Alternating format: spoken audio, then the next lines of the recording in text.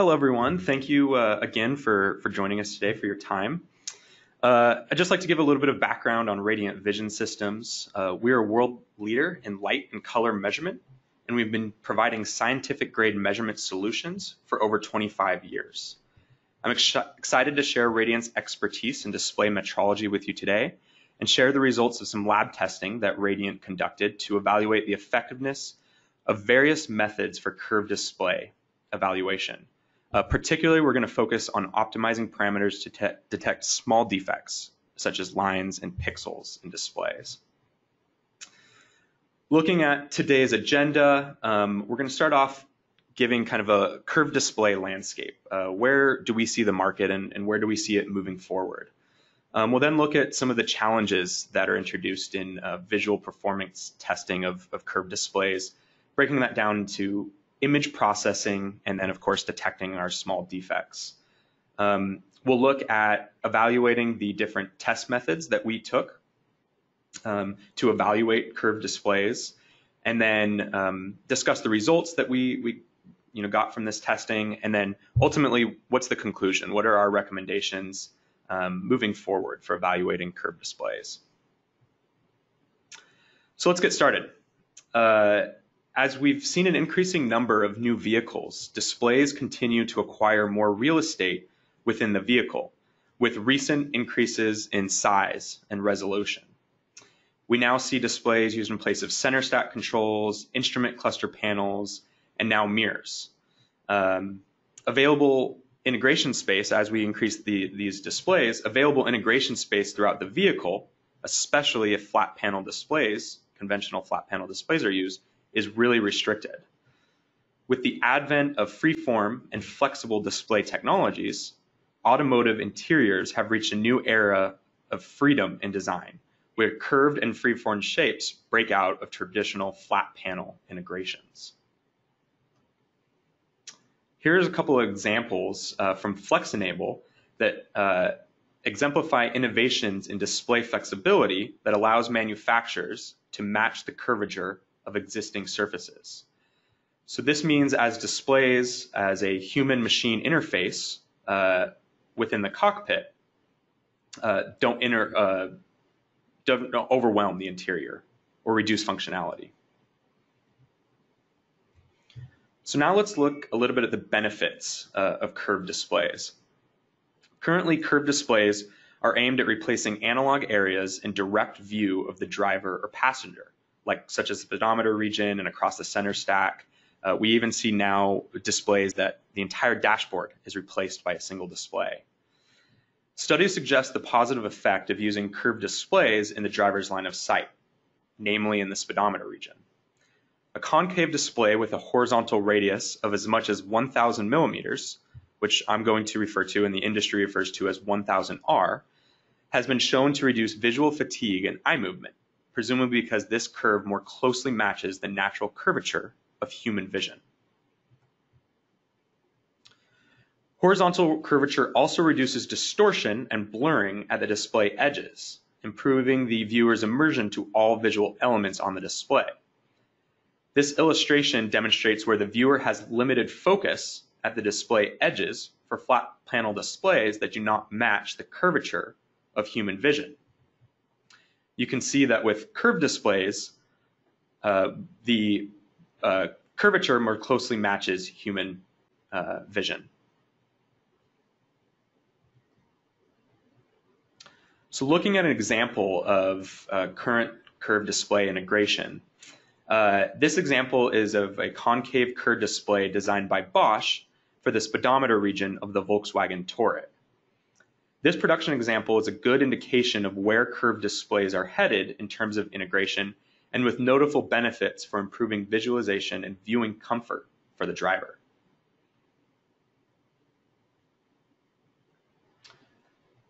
So now we're going to look at some of the challenges introduced. So of course, as display change shape, new challenges must be addressed in measurement. In the next few slides, I'd like to discuss some of the challenges that curved displays introduce for measuring small display defects, like those shown here. Here we see an example of a single pixel on the display that is either stuck on or, in this case, stuck off. We're going to focus on displays that exhibit a concave horizontal curvature and how this affects defects appearance in measurement image captured by an imaging photometer or colorimeter. So first, to capture an appropriate measurement image of a display, we want to ensure that the measurement area is properly lined and cropped. When we're analyzing the display, we're only interested in the active area, not necessarily the background around the display. So all of this background area should be zeroed out to ensure accurate spatial measurement across the display. This is, of course, the case with all displays, not necessarily just curved displays. But for concave displays, this could pose a challenge, especially as viewed from a single measurement angle with the imaging system aligned centered to the display. Depending on how extreme the display's horizontal curvature is, we can see an inward bowing or distortion effect at the top and bottom of the display in our images. Radiant accounts for this using a tool we call our Register Active Display Area, or RADA. This is a tool in our analysis software that processes the image before analysis and actually can correct for distortion that is introduced by curved displays. If multiple images are captured to evaluate the display in segments where the imaging system is aligned more normal to the display curvature, this RADA process becomes even more important as more negative space can appear around the active display area based on the measurement angle.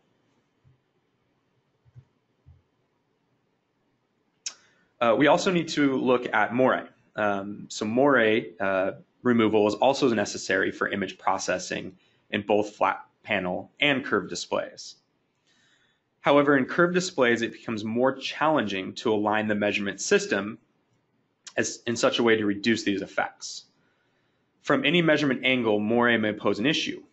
When it comes to small defects, removing moire by defocusing is not a viable option because it obscures the small visual defects and can actually take those out. The moire removal function applied in Radiant's analysis software automatically eliminates obstructive aliasing, or moire, without the loss of resolution. So it actually preserves the pixel defect size and shape for accurate detection.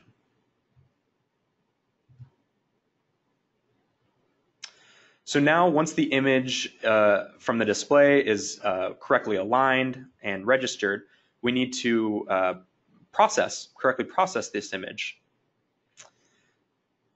So image from a single measurement angle with the imaging system aligned to the display, defects in the center are well focused and appear high contrast, increasing detection accuracy and repeatability. You can see in this example, this is a line defect, a single row of pixels. The edge, the defect, is much less contrast. It's less noticeable, where in the center we have much higher contrast and much clearer defect. However, from this alignment perspective, curvature relative to the imaging system is greatest at the display edges. And these areas of the display may fall out of focus. Given this, we see some distortion and obscuring of defects on the edges.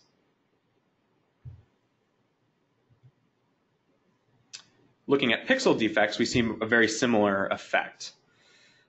With edge defects like these, we cannot, like edge defects like that you see on the left, we cannot threshold our software analysis by a universal limit across the display to a single defect contrast, shape, or size without also including false defects. For example, debris or false defects on the display can have the same contrast as if we set our contrast too low as those that are out of focus on the edge. So what we need to do is find ways to limit these curvature effects in order to detect all small defects reliably with repeatability and accuracy. So now looking at how do we limit these effects. There are a number of variables we can adjust to limit the effects of display curvature on the image defects. First, we can look at adjusting the measurement setup, limiting curvature by the measurement angle and the number of images captured. For example, in this illustration, the image system is actually rotated to different positions normal to the display, capturing unique images at each position and analyzing these separately. So you can see in this example, we actually take two different images of the left side and the right side of the display. The expected benefits of this method are reduced distortion and focus issues across the display measurement images. Essentially, it's making the measurements less like a curved display and more like a flat panel. Second, we can look at adjusting the analysis setup in our display measurement software. So here, a single image of a curved display is captured, and the analysis is split into 3 individual regions. While the display is still evaluated as a whole, analysis regions in our software allow us to apply unique thresholds per region to detect defects with unique contrast values, size, and other factors, based on the relative local luminance of defects within each analysis region. So for example, we can set a high contrast threshold at the center where we see the sharpest, highest contrast and defects. And then we can use a lower threshold on the edge where we see change in focus that results in a lower contrast, more blurred defect.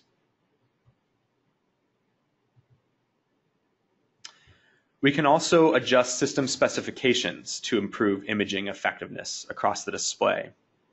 So one thing we can do is improve resolution. Improving resolution or adding resolution adds photosensing elements to the image capture process, ensuring that we acquire clear and precise defect characteristics. We can also improve our depth of field or our depth of focus by adjusting the aperture or the f-stop of our lens. This can help to make the focus across the display more uniform. As we observe, defects appear low contrast at the curved display edges, making them difficult for the measurement system to detect reliably. The bottom image here illustrates the defects that remain undetected on the left and right edge of the display, using a measurement system that has only 2 megapixel sensor resolution and a low depth of field setting or depth of focus setting at f2.8. These imaging system specifications do not provide enough detail or focus to capture all defects across the curve reliably and repeatably. So one thing to be aware of as we look at increasing resolution and depth of field of the measurement system is that we can also begin to bring other artifacts into better contrast and focus, which can yield false defects in our measurement. These could be dust particles, hair, debris, or other artifacts that are not actual defects within the display. To reduce these errors, thresholding can be used to ensure the measurement analysis only evaluates artifacts of a specific contrast, value, and size. So in Radiant's lab testing, thresholding was applied in each measurement to make sure we really homed in on true display defects. The expected benefits of thresholding are increased accuracy in defect identification and reducing, or actually in most cases eliminating, false defects from our measurement analysis. What we find in our testing is that increasing resolution and depth of field allows us a bit more wiggle room to set more precise thresholds. Based on the increased range of values we're able to capture in the display at these system specifications.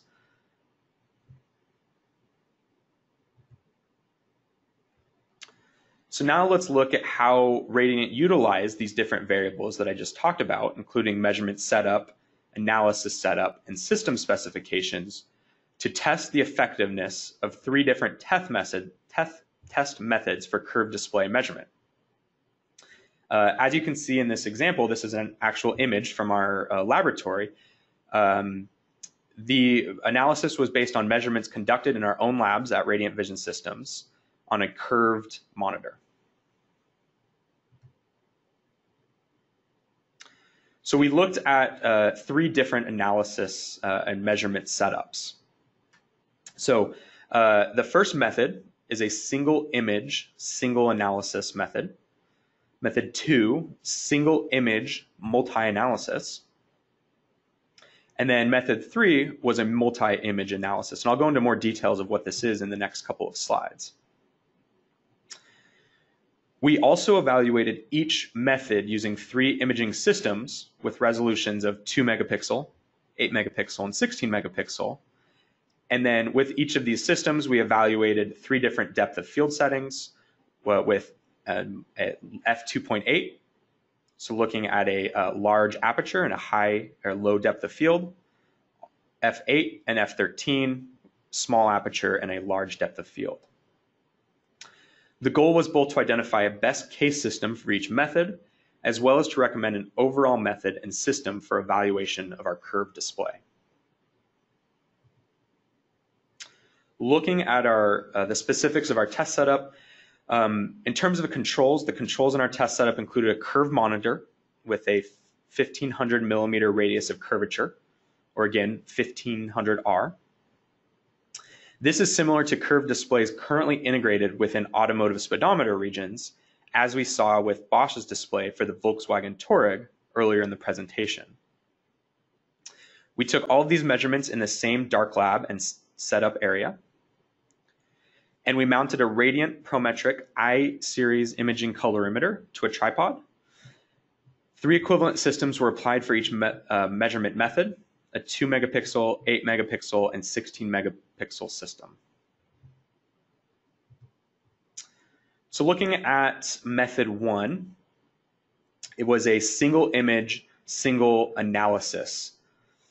So the process was that we used a Blackmura gradient alignment image to align the colorimeter on the display. The alignment image ensured that we reduced or eliminated tip and tilt and translation errors in the display. The entire display was imaged from this single alignment position, and thresholds were applied across the display, evaluating the display as a single analysis region. Looking at the expected benefits, with this method, we can evaluate the display on a whole, look at a holistic evaluation of the display. This, of course, limits measurement time. We don't have to take multiple measurements. And it limits equipment. If we're just mounting the display, not moving the display or the colorimeter, our equipment becomes much less complex. Expected disadvantages of this method are that small defects may be distorted or out of focus on the edges. And then also we have view angle effects that can be introduced between the display and the imaging system. Looking at method 2, the single image multi-analysis.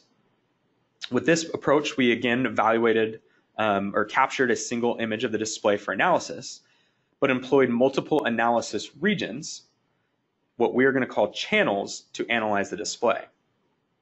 In each analysis channel, unique thresholds for defect contrast and size could be applied to more accurately detect defects based on their relative luminance values within each region, rather than the overall luminance of the entire display measurement image. The expected benefits of this method for efficiency and holistic display evaluation were the same as method 1. We also have an additional expected benefit, is that we can improve defect contrast threshold based on local area luminance. We didn't see that benefit with method 1. The same disadvantages applied for method 1 in terms of distortion and poor focus for defects at the edges exhibit in method 2. Then we look at method 3, multi-image. With this method, we actually captured 2 images of the display at different measurement position. As shown in the photos here, an alignment image was applied to the left and right side of the display to align the imaging system to each half of the display separately. The alignment image shown here is used in Radiant's applications for virtual reality display measurement, where each side of the display may be evaluated through the left or right eye. So in method 3, the left side and right side of the display were imaged separately and then analyzed separately, treating the 2 halves as 2 separate displays. So as method 1 and method 2, we looked at one single image. Here we actually break it down into 2 separate images. The expected benefits of this system is that we really limit the view angle and focus changes across the display.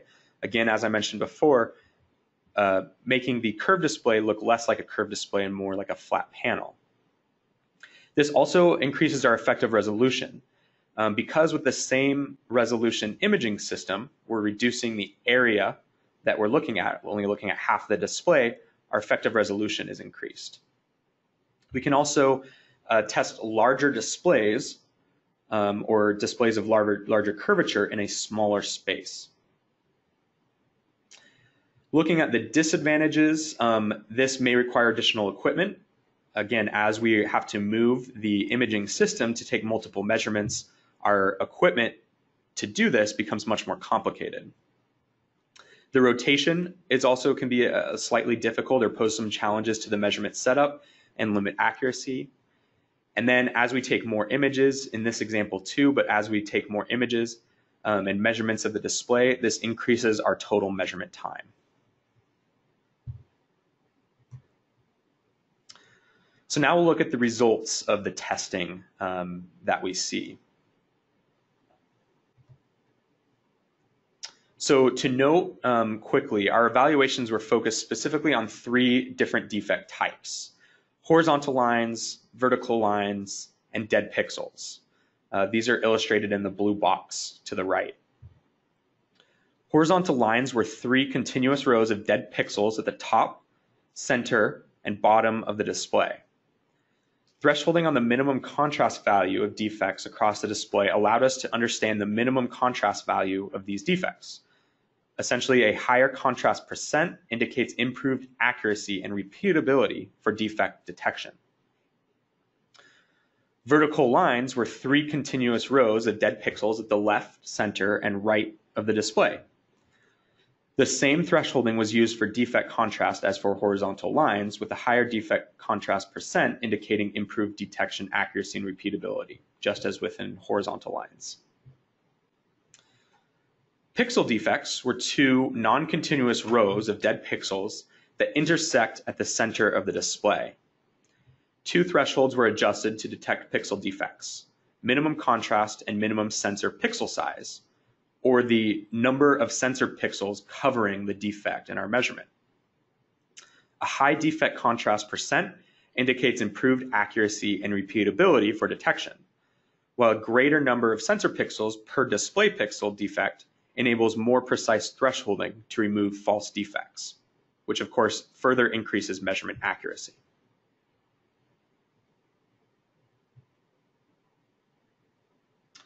So let's first look at the resulting data for horizontal line defects.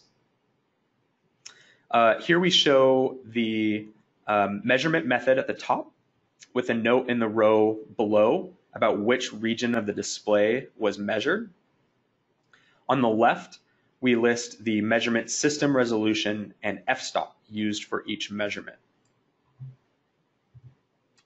So first, looking at method 1, we see that when we capture the curved display in a single image, we are only able to threshold to a single contrast percent to detect all defects across the display.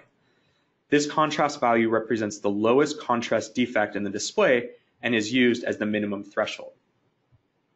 This is a little troublesome because setting a lower minimum contrast across the display could result in detecting false defects that meet this contrast minimum.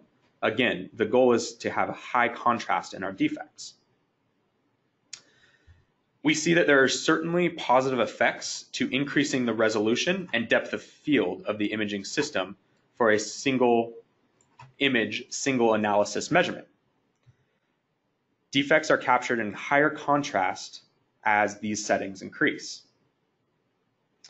Increasing resolution adds more photosensing units to the measurement, allowing us to capture more precise luminance differences in the image, which increases contrast. Increasing depth of field brings all areas of the display into more uniform focus from center to edge, improving contrast of all of the defects. So one thing I'd like to point out, we see a drop in contrast for the 16 megapixel system at f13 compared to f8. This goes a little bit against what we might expect. This is likely the result of aperture settings and measurement setup and could further be tested using something like an MTF analysis. I'll address a little bit the difference between f8 and f13 in the coming slides, but I just like to point out, if you notice this. Here we see that the highest defect contrast is captured using a 16 megapixel system at f8. This is a baseline that could be used to set minimum system specifications for this method, with higher resolution systems likely improving results further. As I mentioned, in this case, we only tested up to a 16 megapixel system, but we didn't expect that higher resolution would even further increase this accuracy. Looking at method 2, as in method 1, we see the same positive impact of increasing resolution and depth of field on defect contrasts for both single image methods. The notable benefit to applying multiple analyses to a single image, however, is the advantage of setting unique thresholds for defect contrast on the center, where defects are more in focus and higher contrast, versus the edge, where defects can have less contrast because they're more out of focus. Accuracy is improved over methods 1's single analysis approach, even at lower resolutions and depth of field. This is because defects are detected using contrast settings relative to the analysis area where they appear. So for example, using an 8 megapixel system at f8, we can more precisely threshold for center defects at a higher contrast %, limiting false defects, and set a lower contrast threshold for the edges only. Again, the highest contrast is captured using a 16 megapixel system at f8. This is going to become a theme in our results that we're going to see. But we notice that the contrast in general is improved using method 2 for all system specifications versus method 1. Now, lastly, looking at method 3, what we've noticed here is that defect contrast is fairly substantially improved across the board using the multi-image approach. With the camera position more normal relative to each side of the display, defects in each image are more in focus and higher contrast. Supporting this theory, we see that depth of field has less of an impact in defect contrast after f8.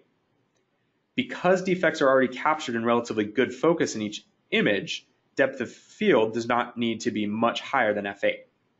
So essentially, we see a great improvement between f2.8 and f8, but there isn't a substantial improvement between f8 and f13. In this case, increasing resolution of the imaging system has the largest impact on defect contrast. And with as we saw in method 1 and method 2, the highest contrast is captured using a 16 megapixel system. And then in this case, we saw no significant difference, actually no difference at all, between looking at f8 and f13. Okay, so now let's take a look at vertical line defects. And we see a very, very similar pattern to what we saw in horizontal line defects, which is of course expected. So in method 1, defect contrast is again improved using a system with higher resolution and depth of field. Comparing systems at high depth of field settings, contrast more than doubles between a 2 megapixel system and a 16 megapixel system. Again, we find the highest possible defect contrast using a 16 megapixel system at f8. Looking at method 2, once again, this data suggests that even a measurement system with a low depth of field setting can more accurately detect defects over method 1 when a multi-analysis method is applied. So what this means is that we see an improvement, meaning if you're limited by your depth of focus, your depth of field or your resolution in terms of hardware, you can improve your methods and your approach using a method 2. We can set a higher contrast threshold in the center channel without missing defects on the edge, and set a lower contrast threshold in the edge channel without including false defects at the center. Increasing both resolution and depth of focus of the system continues to improve defect contrast. And again, the highest contrast is using a 16 megapixel system at f8. Looking at method 3, overall, we see similar results. Contrast of defects is greatly increased using a multi-image method. Beyond F8, defect contrast is not much improved by increasing depth of field. I talked about this in the last slide, likely because defects are already in focus using a multi-image approach. The greatest influence on contrast using this method is system resolution. And in this particular case, again, we don't see a substantial increase between F8 and F13, but a small improvement in contrast between F8 and F13. Now let's look at the results of our pixel defects test. First, we'll look at the contrast values we were able to achieve using each method and system. You can see these values in blue on the left side. Again, remember I talked about before how we have two different parameters to address in this situation. Another thing we looked at for pixels was the number of, for pixel defects, was the number of sensor pixels that could be used to threshold on the size of display pixel defects. You can see these values in green. One thing to note, you might notice that these contrast values are much less than line defects. Because pixel defects are really small defects, the contrast and sensor pixel values we achieve through our testing are much smaller. Essentially, the way that we process the measurement and threshold for pixel level defects versus line defects is different. That can explain this decrease in general contrast. Looking at method 1, once again, increasing resolution and depth of field settings together enabled the most precise thresholding of pixel defects. The ability to use more sensor pixels to threshold on pixel defect size helped a little bit. Using an 8 megapixel or 16 megapixel system allowed 8 sensor pixels to be set as the threshold, increasing measurement precision. As before with what we saw in line defects, defect contrast and sensor size was optimized using a 16 megapixel system at F8.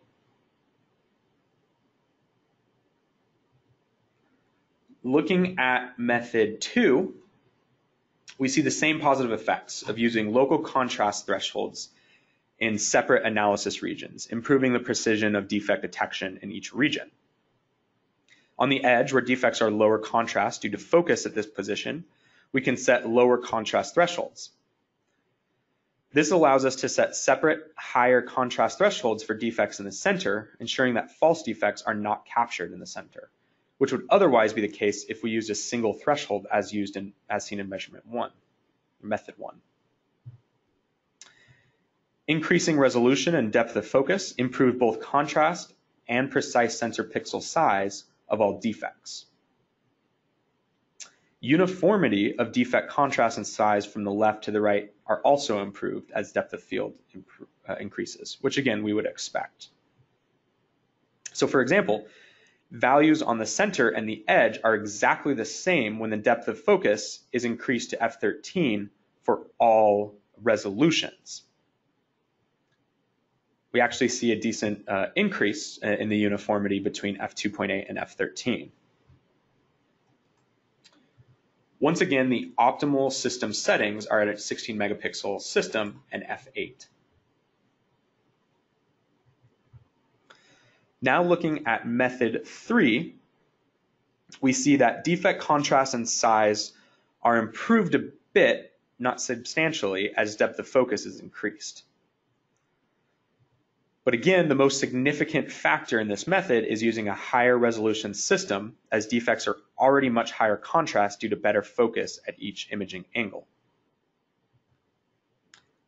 And just as within line defects, the optimal system settings are a baseline at 16 megapixel and F8 or F13.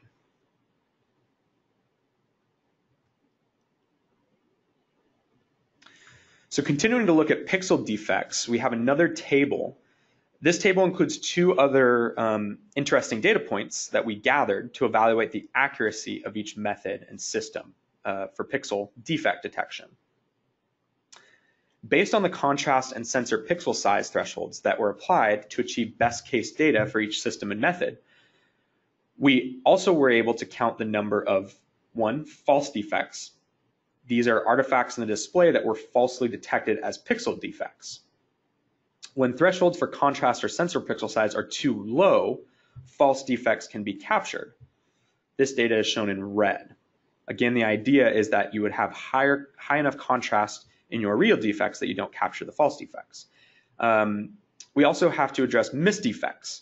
This is the number of real pixel level defects in the display that we missed using our thresholding.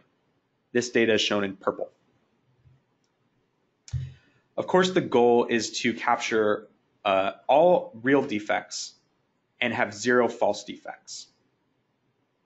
This has a direct correlation on the accuracy of the testing. So looking at method 1, using a high depth of focus setting improved the ability of each system to set thresholds for contrast and sensor pixel size to eliminate false defects and ensure all defects were actually accurately captured. So if you'll notice, there's a very poor result in terms of accuracy at the lowest depth of field setting of f2.8 at any resolution. We see 11 false defects and 1 misdefect in f2.8, even at, for 2 megapixel rather, even at 16 megapixel resolution, we see 9 false defects. This is really unacceptable for your testing environment. As we saw in the previous slide, maximum contrast and sensor pixel size was achieved at 16 megapixels and f8. At this resolution and depth of focus, we were able to achieve 0 false defects and 0 misdefects.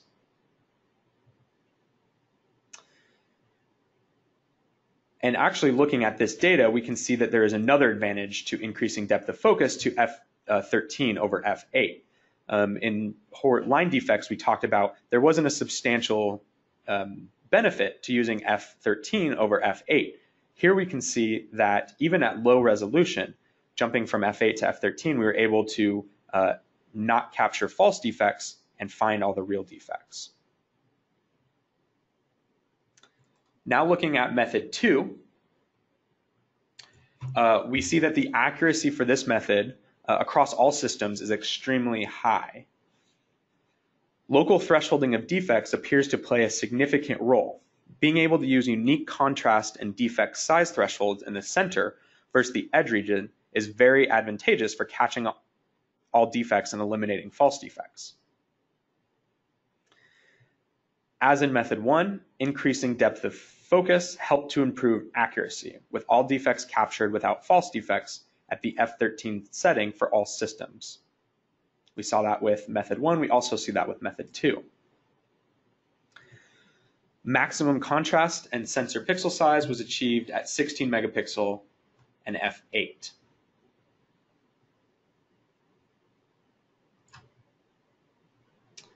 Now looking at method 3, it is interesting to note that the accuracy of defect thresholding in this method is closer to what we see in method 1.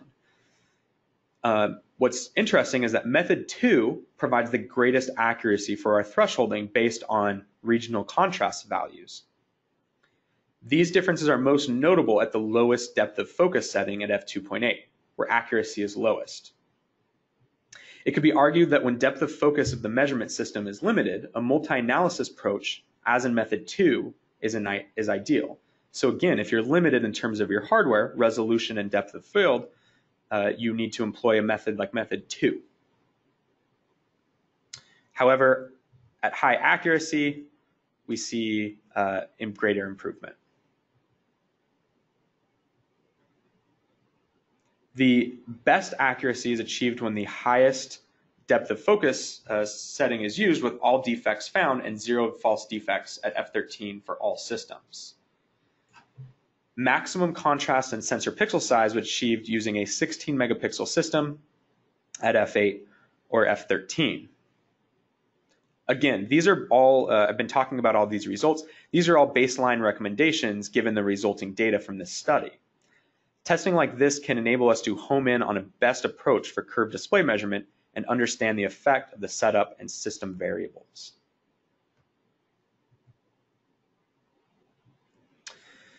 So looking at the results, it's clear that higher imaging resolution and depth of field plays a significant role in the detection accuracy and repeatability for small defects.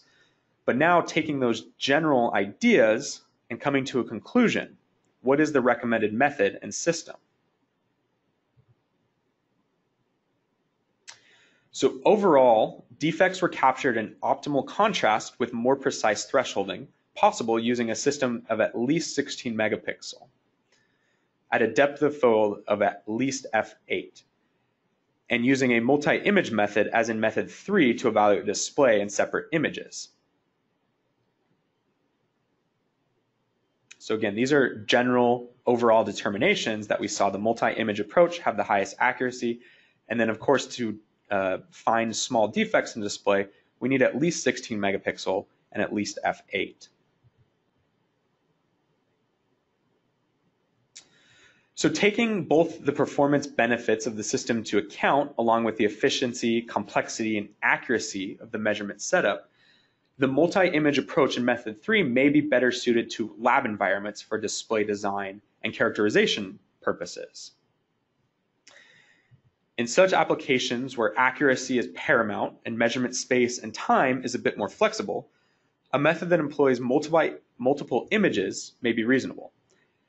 Capturing multiple images of a curved display can definitely add time to measurements and possibly incorporate additional and more complex equipment, but the accuracy of data using this method is superior to other methods, minimizing the effect of variables due to the imaging system specifications and overall increasing the reliability of the data. However, on the other hand, in production operations where time and equipment efficiency could be determined in factory or is much more significant and important, a multi-analysis approach using a single measurement angle and imaging could be advantageous. Using a single camera and software solution with a constant position relative to the display, this method greatly reduces the complexity and time required for measurement, which can impact efficiency of measurement from display to display. Once analysis regions are set in the software, the process of measurement can easily be automated. While generally speaking, defect contrast values might not be as high as a multi-image method, accuracy can be ensured using a robust system with high resolution and depth of field specifications, which enables precise analysis thresholding in each region of the display image. So what this means is as we move into production, we can approach a single measurement and get the benefits of using multiple analysis regions. So as we begin to collaborate with more customers in defining their requirements for curved display measurement, Radiant will continue to refine its methods. Of course, additional testing could provide insight to common imaging requirements or new software features that can further improve measurement efficiency for curved displays. So let's wrap things up a little bit in terms of the presentations, and then of course we can move into the Q&A. So in summary, an adaptation of current display test methods may be all that is needed to ensure accurate defect detection across curved displays. In lab settings, a multi-image approach optimizes accuracy. On the other hand, in production settings, a multi-channel approach with a single image, but a robust system, offers accuracy with reduced time and complexity. Okay. Cool. Thank you, Chris. This was, I think we're just about the right amount of time here for getting started on our Q&A. Open this up for us to view your guys' questions. Feel free to ask any questions that might come to mind in the questions window on the GoToWebinar interface. Usually that's on the right side of your screen. We're going to read through those now and just see what we can answer and fit into the time frame. And if you have to leave at this time, we totally understand. This webinar will be posted on our website later, and you can review the recording as well as the slides will be emailed out to you. So if you have to leave, thanks for coming. And if you can stay, great. And we'll get started with the Q&A. Okay. So let's see, looking at one question. This question, when you register the display, what happens if it's a unique shape? So for example, in that the Bosch example that's in the Volkswagen Touareg, it wasn't a rectangle. I talked a little bit about register active display area and how we find the Radiant employs a tool to find the active area of the display. Of course, we are starting to see freeform shapes in the vehicle. Not all the displays in the vehicle. In fact, now most of the displays in the vehicle are not rectangular. So what we do is we have I was talking about register active display area, we have a tool called RIDA, register inside display area. And it uses a similar but more complex image processing technique to dynamically crop a freeform shape in our display. So that's a great question, though. So one question is, doesn't the display resolution dictate the camera or the imaging resolution? And that's certainly a good point, right? Based on higher resolution displays, you of course need higher resolution imaging systems. However, sometimes it depends a little bit on the analysis. In the defect analysis that we have been discussing, you of course, based on the resolution that we saw, we needed at least 16 megapixels. As you get into even higher resolution, 4K, 8K resolutions of the future, we can of course expect that we might need to change the resolution of our imaging system, or increasing the resolution of our imaging system. Here's a question. Is there an optic that could take out the depth of focus issue from a curved display? And absolutely. In this particular case, we use the optics that are standard with Radiant vision systems, more just to evaluate the how the depth of field or the depth of focus has an effect on curved display analysis. With something that you might see in a typical imaging system, like the ones that Radiant Vision System offers. But of course, as the curvature becomes, as we see higher curvature, we see larger displays, we could of course adapt optics and look at adapting optics that can eliminate that effect. Let's see here. So here's a question. What about measurements of other defects like Murrah uniformity? So you notice in this paper, we focused on looking at small defects like lines and single pixels. And of course, we would expect that there's a whole study or a whole discussion and evaluation that can be done around small defects like Murrah and pixel defects. Murrah and uniformity, basically looking at larger scale defects in the display. For this particular study, it was a little bit outside the scope, but we would expect that looking at contrast of defects, for example, Murrah is found using contrast and local contrast. We just look at it at a larger scale, and that we very much might have to change the way they evaluate and the way that we look at the results from testing like that. So that's definitely something, I can't necessarily make any conclusions or comments on the results of those testings, but something that could be done and that we would expect to have similar influences. Here is a question, is defect detection better done with grayscale or RGB color images? So that's a good question. Typically, when we're looking at defect, we're looking at grayscale, white to black. However, we found, really ultimately what you want to do is use a pattern that's going to show you the best results based on your requirements. We've found that typically a grayscale pattern to find stuck on and off pixels is successful. However, that doesn't mean to say, your requirements could be to find the stuck on blue pixels, for example, on a curved display, or the stuck on red pixels. In that case, we can certainly see the benefits of using RGB color measurements to find defects. Here's a question. Which is the most suitable system for the analysis of curved displays, 16 megapixel or 8 megapixel? So the results of the testing that we showed is that really 16 megapixel is kind of a baseline for finding small defects in the display. Of course, if we're looking for larger defects, which I mentioned was a little bit outside the scope of this particular presentation, we could look at using a lower resolution system. But for small defects in curved displays, we really find that 16 megapixels is a baseline.